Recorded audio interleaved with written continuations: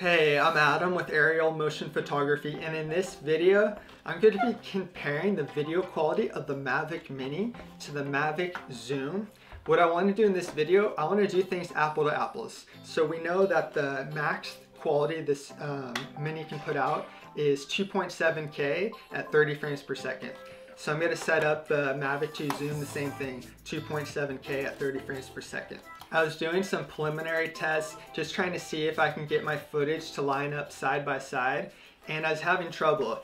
I tried to use landmarks and I followed a path and tried to continue along that, and still when I actually put the video onto the computer, it didn't line up, and things were at different heights and different widths and things like that, and it wasn't something that I was easily able to compare and to really see what drone and what footage and if it's even comparable because of light and altitude and all that kind of stuff. So I wanted to do something and I wasn't sure what to do, but somehow this just popped to my mind and I thought, what if I tape the Mavic Mini to the bottom of my Mavic Zoom?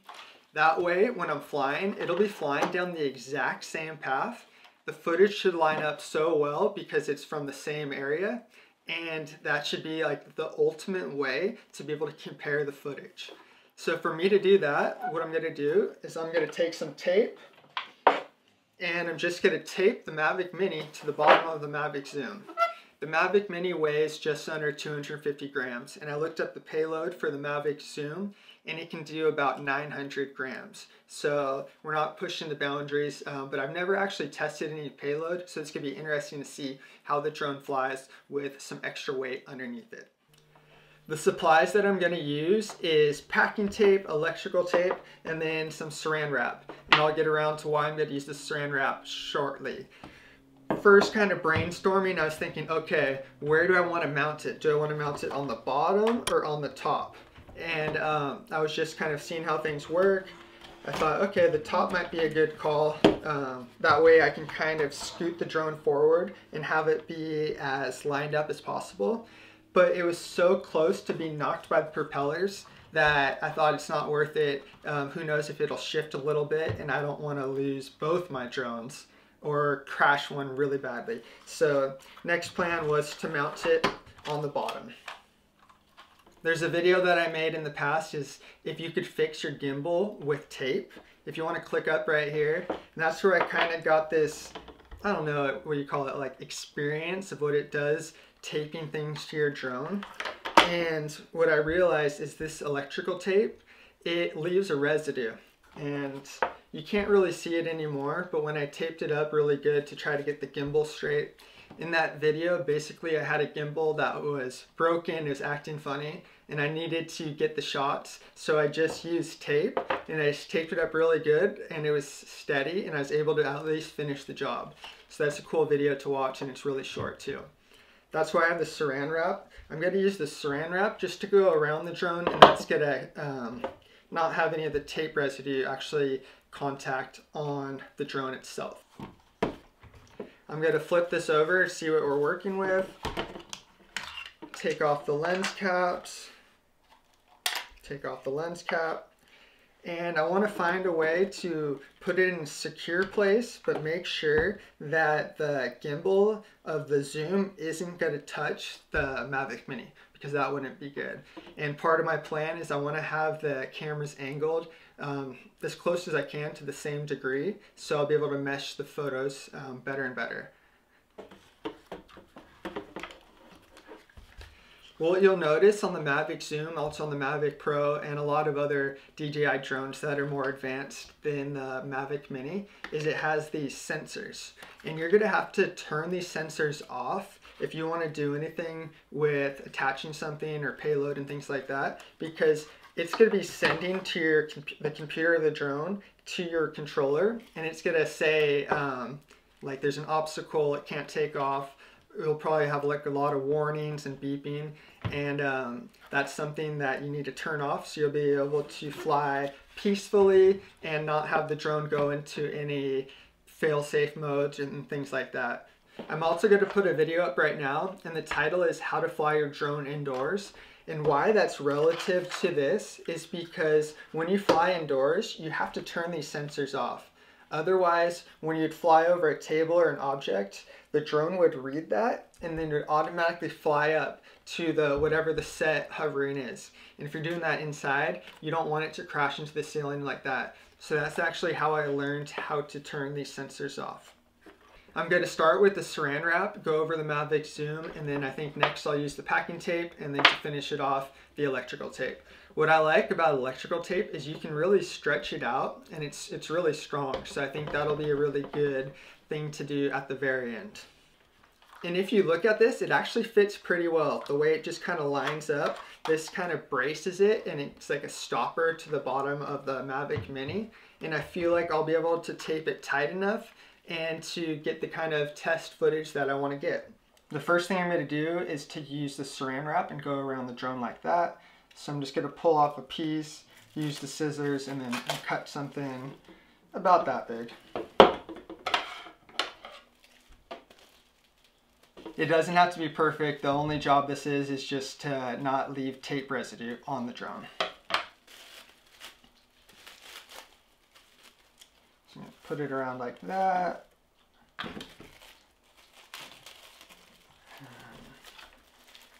Like that. Fits perfectly. Then I'm going to take some packing tape and go around it 2 times.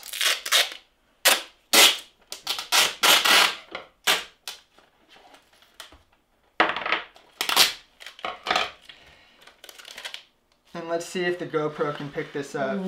I want to make sure I don't tape over the power button, so I want to tape near it, but remember you still have to be able to turn the drone on, so don't just wrap it around. So yeah, I'm just going to do it a little bit behind here. Let's see if I have enough tape to go around. Next, I want to take the electrical tape and I want to put it around right here. And that's to help the saran wrap stay on there because the wind's going to be coming like that and I don't want it to unfold and to fall off while it's in the air.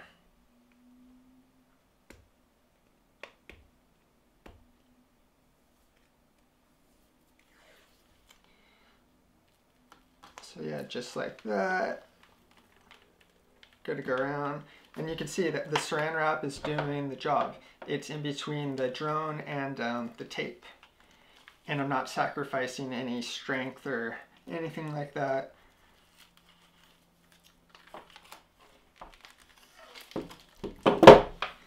Okay, now we have that. And it's perfect. I still am able to push the power button.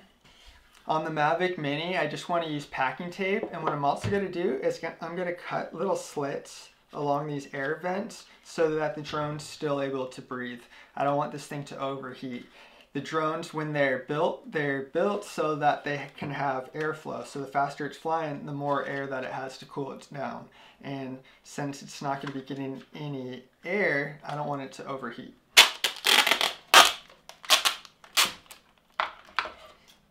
I think 1 time is good enough. And you can see those air vents. So I'm gonna take my scissors and just poke a little hole so that the drone can still breathe. That should be good. Now to attach the baby to the Big Daddy. So what I'm gonna do is I wanna tape it a little farther up than I was thinking at the beginning. And I think right about there seems good. This is where I could go around with the packing tape and kind of stick these things together, but I want to make sure that my first wrap is something that's really strong, so I'm going to use this electrical tape. The most important thing is just for it to be on there. It's not about looks. Stretch that tape nice and tight. We don't want the drone to be moving around. Hopefully not even moving around so that this footage is stable, but I don't want it to slip, or I'm not even gonna jinx it. Jinx, buy me a Coke. I want to make sure it's on there. And I'm also making sure that I don't go over the power button for the Mavic Mini. And boom, just like that, we got the Mavic Mini taped to the bottom of the Mavic 2 Zoom. It looks like the gimbal will not hit the Mavic Mini at all, so that was good placement. Everything seems kind of stable. It's not shaking around. I figured this is the ultimate way to do apples to apple tests. 2.7K, 30 frames per second. I mean, flying directly underneath it. It can't get any more lined up than that. My goal is that when we put the footage together, we're not going to get distracted by the drone being at different lengths or the horizon and things like that. I want it to be more together, and then we can just focus on the differences, the quality, and see what they are. See what drone has better video. I don't know. Is this Mavic Mini going to surprise us? It's been pretty good and really excited to go fly this thing. Let's put it in the air, come back on the computer, put it together, and then I'll talk to you guys even more. Alright, so for my first flight testing this off, I just want to stay low to the ground to make sure the drones will stay together. But as you can see in this video, the Mavic Zoom is on the left side, the Mavic Mini is on the right. The Mavic Zoom, the green is a lot brighter and has some more definition. And then on the Mavic Mini side, the ground is duller. It kind of seems like it's lost clarity. It's not as visually appealing as the Mavic Zoom. In this clip, I'm flying in the same place, just the other direction. And this is where the Mavic Mini is really shining. You can see with the sun at its back, the sky is bluer and it has more definition. The Mavic Zoom, the grass is greener and more clear, but I really like the footage of the Mavic Mini in this direction. In this clip, I wanted to fly up about 100 feet, start filming away from the sun, then pan slowly around so we could get the full effect, and then start flying in the other direction, which is towards the sun. This is where I think I see the biggest difference between the two drones. It's always flying into the sun. I feel like the Mavic Zoom, it has more clarity and more detail. Flying into the sun, the Mavic Mini, it looks duller, dimmer, and not as visually appealing as the Mavic Zoom. Here I am flying at the beach, and I'm flying towards the ocean and towards the pier. You'll see the Mavic Mini. I really liked how this footage is coming out. The water is much more appealing blue. The color of the sand is nice as well. If you look at the Mavic Zoom, everything's darker. It has a lot of contrast. Yes, it does have more detail, but in this shot, the Mavic Mini is outperforming the Mavic Zoom. Alright, starting out with the Mavic Mini again. Away from the sun, the colors look really good. Now with them side by side, you'll see the Mavic Zoom, the water's more blue, it has a richer color to it, more detail. The Mavic Mini, it's more green. It is a really nice blue, but I think when you see them side by side, you'll see how the Mavic Zoom is superior. Also, as always, you notice that with the Mavic Mini, the sky is bluer. So I think that's something really cool about the Mavic Mini having the bluer sky. Here I am flying up Main Street, and with it zoomed in like this, the footage looks almost identical between the Mini and the Zoom. It's really hard to tell if one drone is outperforming the other in this shot. Here we have the Mavic Zoom on top and the Mini on the bottom. Doing this pull away shot, you can tell the Mavic Zoom has a lot more definition. I think it's the way that the sun's coming from on the side. The Mavic Mini, it still has that blue, that appealing look, and I think it's something that will look good on social media. And what I mean by that is something that will look better on a smaller screen. I think that when you actually see it on a computer screen, the Zoom outperforms the Mini in a lot of these shots. For our last example, we have the Zoom on top, the Mini on the bottom. It looks very similar. You can see more detail in the Zoom. I do like the coloring of the blue in the Mavic Mini. Overall, it's really similar, hard to call, and it kind of just depends on what your preference is. This is kind of funny. As I'm going to land, you know, I have the Mini on the bottom. When I'm landing, it touches down and wants to take off because it's not sure what it hit. So it kind of bounces back and forth like a basketball. Luckily, I'm able just to reach out and catch it with my hand to end it safely. No drones were harmed in this video. Alright guys, I'm back, and I was not expecting it to work so well. This tape job really kept the drone right there. I noticed minimal shakiness, and since the drone was turned on, the 3-axis gimbal is still working, so obviously it's going to be steady footage. I can't wait to take out these SD cards and see what it looks like back to back. Actually, before I can load up the footage, I'm gonna have to cut these things apart. I can get the SD card out of the Mini, but the Mavic Zoom, it's deep under the underbelly, so I'm gonna have to cut the cord. One thing I did notice when I was flying is the Mavic Zoom, it did take longer than normal to get up to operating speed. I didn't try to do top end because there's a lot of flapping with the saran wrap and tape, and this test wasn't to go fast, it was just to see the footage side by side. So I did notice some lagginess, but once it got there, it felt pretty steady. The same thing going up and down. It could tell that there was weight underneath it. I'm used to this Mavic Zoom just being super nimble, sports mode, like almost out of control, and this kind of really slowed it down. But what do you expect? I just taped on another little drone underneath it.